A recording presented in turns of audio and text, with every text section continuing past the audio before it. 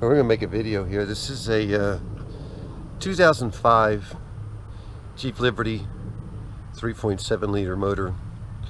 And this Jeep was contacted by a fellow wanting to know if I would rebuild it for him. I told him I'd give it consideration, and so we decided I'd give it a try. When I asked him what happened to the motor, he said it ran out of oil. That doesn't bode well. So maybe this is a chance for us to look at what happens inside of a motor when you drain the oil out of it and run it. Let me show you the motor itself, the engine. It's sitting here. I apologize for the noise. Every time I move this thing I get a lot of noise. So there's the engine. You can see it, I hope.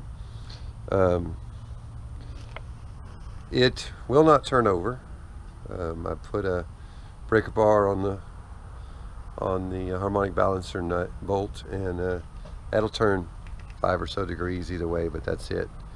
And so it's functionally locked up. I pulled it out of the car, and now we're going to start tearing it apart and see what it looks like inside. You'll notice the harmonic balancer is broken. Pulley's broken on the harmonic balancer. I guess when it seized up, maybe it saw tremendous sudden force. The timing system looks to be intact. The timing chains are taut on both sides, so the timing system hadn't shattered itself. Now I did pull, and I'll pull one for you in just a minute, but I did pull individually one at a time, put them back on. The cam journals. Let me tell you, the cam journals on this thing are a little different. They're aluminum without any bearing. So basically the bearing becomes the aluminum. So you got to make sure that they're reasonable. These are reasonable. They have scratches, they all do. This thing's got 160,000 miles on it. So they're all going to have some scratches, but there's only one spot out of, what, 8 journals, 4 to a side, where I could almost hang a nail in the groove on the camshaft. So I think we're okay there. I think right off from looking at the top end only, the heads are rebuildable so far. Let me show you something that I've been asked about several times, and that is this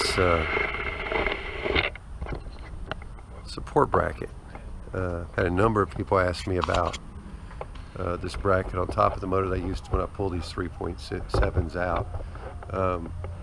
It's basically just homemade out of 1x2 channel welded together. There's 4 bolts on each side, drilled holes for those bolts, and so it just bolts on to where the intake, well, where the plenum comes off. And so it's pretty straightforward. I just wrap a strap around it like you can see there. You could weld hooks and chains and whatever else you want on there, but mine's just real simple and real trivial and not real pretty, but real functional. So we got this thing on the stand now, and we're ready to start digging into it and see what we come up with on this motor. I think it's going to be interesting, if nothing else, to see what a motor looks like on the internals after you run out of oil. So let's get started.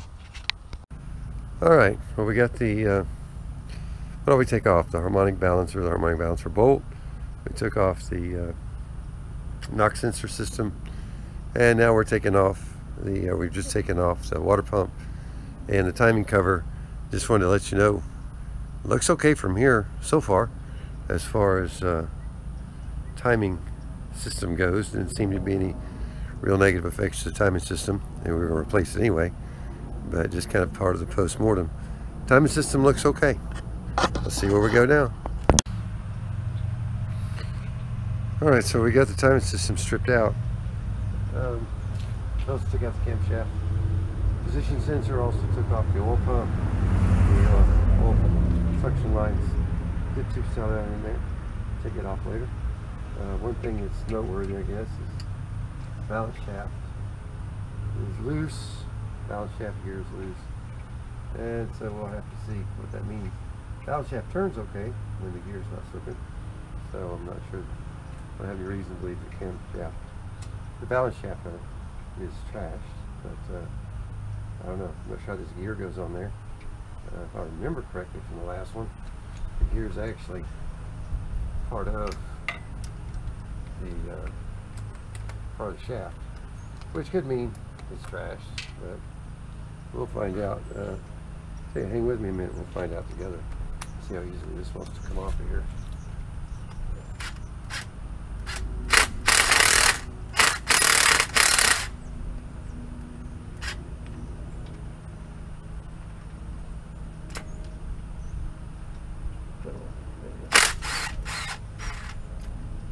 Container plate.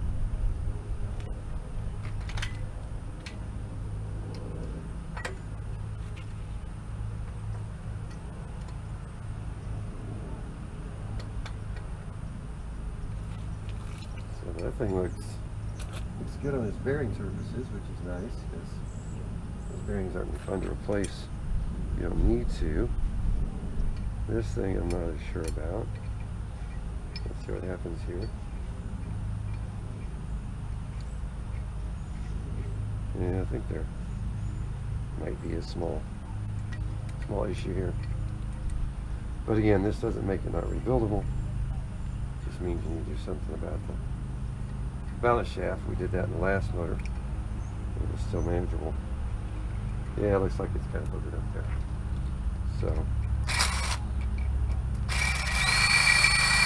yeah. All right, well, we'll dig into it more. Anyway, so far so good. Let's start taking off these heads. For the removal of the heads, all the head bolts are out, exhaust manifolds are off, and we're going to see what we can do about popping these heads loose. First, let's see how easy they want to come off. That's not too bad. What do we see? All valves are in place. Don't see any displaced valve seats. That's a good thing.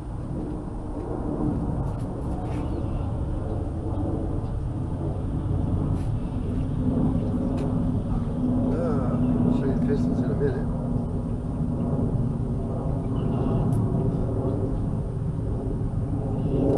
See, big deal there.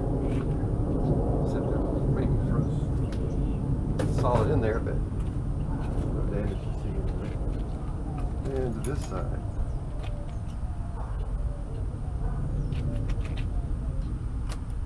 There we go.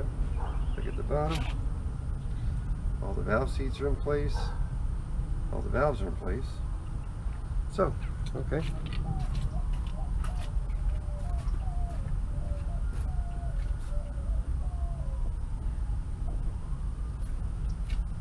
At this point, the heads are probably rebuildable. Carbon buildup on top of the pistons. Normal stuff. Here, let me see. I need to move some of this garbage out of the way, don't I? Not garbage, my tools.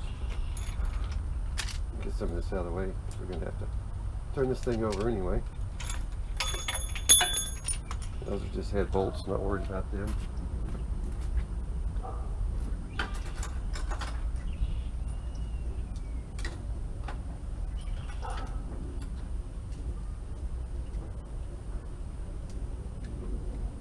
All the other bolts, useful bolts right now, are tagged and tagged. So let's set these aside. Never ever reuse head bolts on one of these 3.7, 4.7 Jeep, Dodge, Chrysler, Mitsubishi motors. Never a good idea. So let me turn this around for you. Stuff everywhere. I know hard to get the same part when the sun comes down.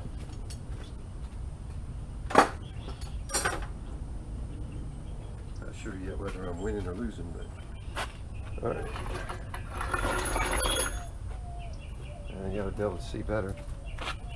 I wasn't in your way. Basically, it looks like any motor with that much miles on it. Carbon buildup on the pistons.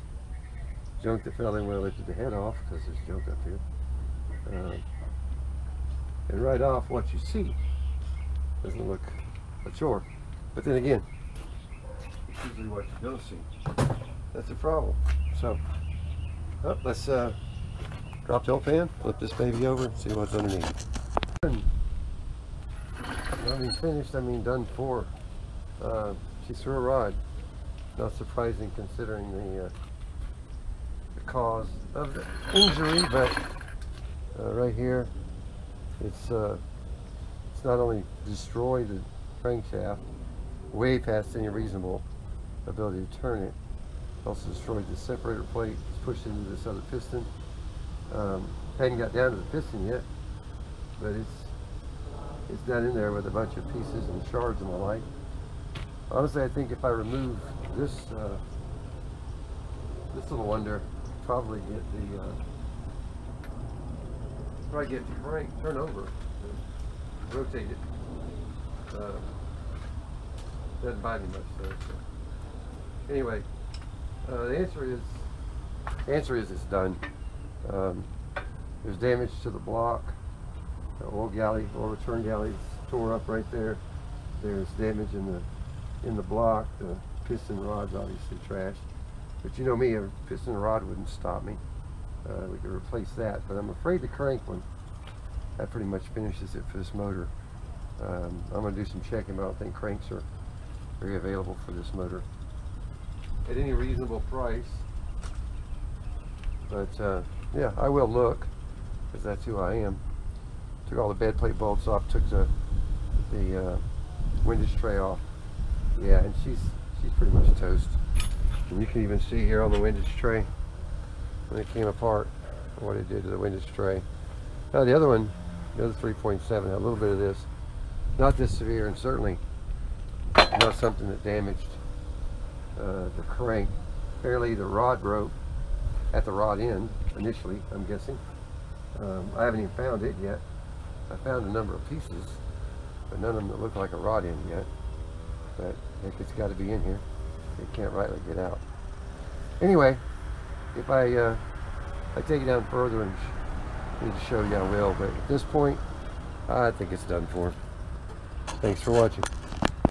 Well, I'm going to go ahead and make one more segment just to show you a few things. But here's the piston in question. Yeah, the end of it's gone.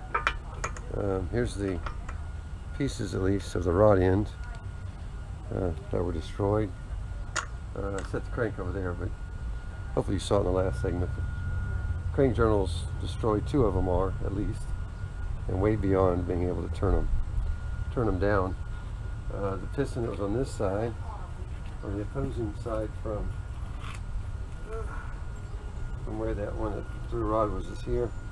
The journal's trashed on this one from, I guess, flying debris and the like. So that one's done as well. So, and the balance shaft here is broken.